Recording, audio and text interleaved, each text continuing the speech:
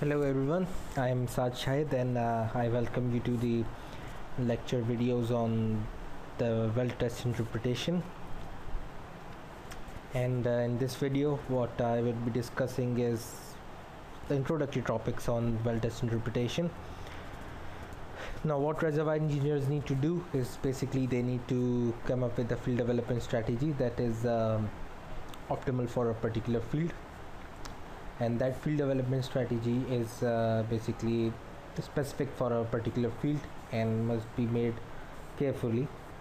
And in order to develop a field development strategy, reservoir engineers use two models.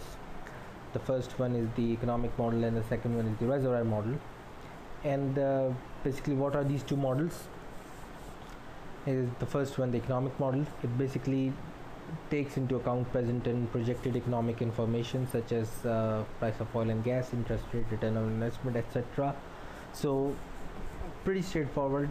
Basically it takes all the applications of petroleum economics, and on the basis of those applications we make up a model that we can use to develop a field development strategy. Now we move to our model of interest, that is the reservoir model. The reservoir model is used to predict the physical behavior of the field in terms of rate of production and fluid recovery for different operating conditions such as primary recovery, secondary recovery, tertiary recovery, etc. And what is interesting about the reservoir model is that in order to get realistic predictions, we need to make the reservoir model that closely represents the reservoir as it can. So this is particularly important. And then the one interesting thing regarding the reservoir model is that it is never definitive, but it must be continually adjusted as the new information becomes available when additional wells are drilled. So a reservoir model is never complete, it is continually adjusted, it is continuously improved, and on the basis of that model our field development strategy also modified. So what are the parameters that we need to construct a reservoir models? Basically we need to get information from geology, geophysics and wells, and the parameters basically we use for the construction of reservoir model are basically obtained by direct measurements on cores and cuttings and PVT samples, etc., and through the interpretation of well logs, seismic data, well test data, etc. The thing regarding well testing is that it is the only application in petroleum engineering and reservoir engineering that provides information regarding the dynamic behavior of the reservoir. Thus it is essential for every single field development strategy, every single field reservoir model. So basically what well test data may provide, it may provide information regarding permeability, initial or average reservoir pressure, near wellbore conditions such as skin or stimulation, reservoir flow behavior, reservoir size, inflow performance response, communication between wells, etc. All this information is basically depending on the design of the well test.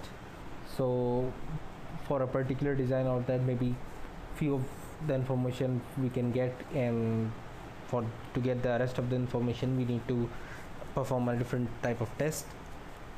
So now what is a well test? A well test is basically a process in which we record downhole pressure response due to changes in flow rate. So what we do is that we change the flow rate by changing the choke size, and we monitor the pressure response. Therefore we are controlling the input and we are measuring the output. Why I'm using the term input and output here, you will later know in few next of the lectures, and it has significance regarding mathematical significance. And basically the response, which is a characteristic of the production history, and reservoir characteristic is basically it can be interpreted by the analysis of change in pressure delta P versus elapsed time delta T. We do this analysis by plotting a curve between delta P and delta T on log scale, some Cartesian scale. More details would follow in the next lectures, but generally we take elapsed time on the x-axis and take pressure on the y-axis. Now, well test objectives. What are the well test objectives? Basically, well test objectives are three: reservoir evaluation, reservoir management, and reservoir description. Reservoir evaluation. Basically, we need to reach a decision regarding how to produce a reservoir or whether to produce it or not. So, to reach this decision, we need information regarding the deliverability, properties, size, and one more important thing is that for this particular thing, that is the reservoir evaluation, we basically attempt to determine the reservoir conductivity, that is the KH product or the permeability thickness product, and reservoir pressure and reservoir limits. So basically and at the same time what we do is basically that we will sample the fluids and measure their physical properties. Now the KH factor basically governs how fast a fluid can flow to the well, so it is important, and it is the parameter that we need to know in order to design well spacing and the number of wells. So if the conductivity is low, we may need to evaluate the cost effectiveness of a stimulation job. The reservoir pressure basically tells us about the potential energy that a reservoir has and how long the current production can be sustained. So, and the reservoir limits, basically they enable us to determine how much reservoir fluid is present and to estimate whether the reservoir boundaries are closed or open. Now, reservoir management. Basically, during the life of a reservoir, we need to monitor its performance and well conditions. So, a well test may be used in order to determine whether a well needs a workover or a stimulation is needed, things like that.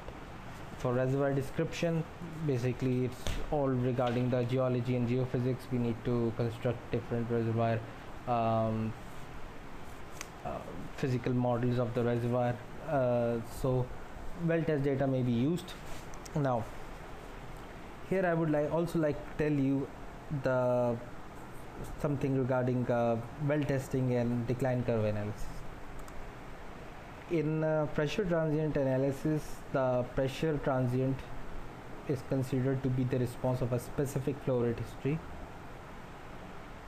Therefore, the input here is the specific flow rate history and the output is the pressure transient. Whereas in decline curve analysis, what we consider is that flow rate response to a specific pressure history. Now here the input is the pressure, that is we are controlling the pressure and we are measuring the flow rate response. And the process in between the input and output, that is the system, is basically the reservoir. So I can say that both the decline curve and analysis and well testing are theoretically the same thing. So this is interesting, and but for practical reasons we kind of differentiate them, because for earlier analysis, we prefer well testing because it is far easier to control the flow rate and measure pressure response than to than to control the pressure and wait for the flow rate to drop. So in early analysis, such as in order to investigate the near wellbore conditions, we prefer well testing, and for long term applications we basically rely on the decline curve analysis, since we are then controlling the pressure and monitoring the flow rate decline. So this was about this lecture. In the next lecture I would hopefully cover the types of well test and continue my discussion regarding the fundamentals. Here is a list of references that I used in order to make this presentation. And in the end I would like to say is thank you for your time, and please if you find any discrepancy, any mistake in any of my lectures, then please do notify me. I would appreciate it. I'm also a student, and it will help me a lot in order to clear my own understanding, as well as people who are watching this. And one more thing that I would like to mention in this particular, since it is the start of the well test analysis, is that I would try to make well test interpretation simple, but not simpler, because I believe in what Einstein said, that things should be made simple but not simpler, and well testing is not particularly very easy. So in the complex, when something is complex, then it is complex, you have to deal with it. So thank you very much, goodbye.